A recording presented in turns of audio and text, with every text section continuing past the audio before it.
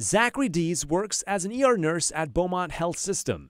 I just like to see in the emergency room how there's such an immediate gratification to what you're doing. Zach graduated from nursing school back in April, and even though nursing continues to be a woman-dominated field, the 26-year-old believes men can also be great nurses. So there's always the people who are kind of like a little weirded out like that, like, why are you going to be a nurse? Why not be a doctor? It's definitely got stigmas, but it's a great job. Dr. Jason Dunn from Arizona College of Nursing has worked as a nurse for over 20 years. And Jason says the pandemic has not only fueled the demand for nurses, but attracted more men to the profession. It's just really important that our patients see themselves in terms of who they are, their cultures, ethnicities, whether male or female, in the caretakers who are providing care to them. Michigan Public Health Institute's 2020 survey shows that there are over 3,000 male nurses working across the state.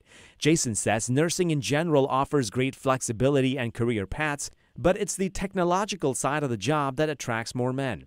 So really drawn to areas like critical care, high acuity, emergency medicine, flight nursing.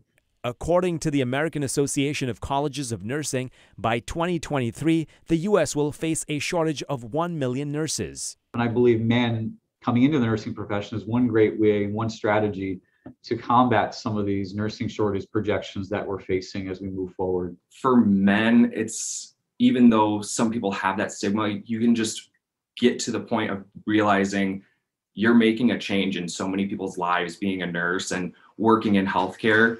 And that makes up for everything. Now, Jason says nursing will continue to be a woman-dominated occupation for the foreseeable future, but regardless of men or women nurses, both have the same goal, and that is to provide comfort and care to patients when they need it the most, making it one of the most rewarding professions. Reporting from Southfield, I'm Faraz Javed, 7 Action News.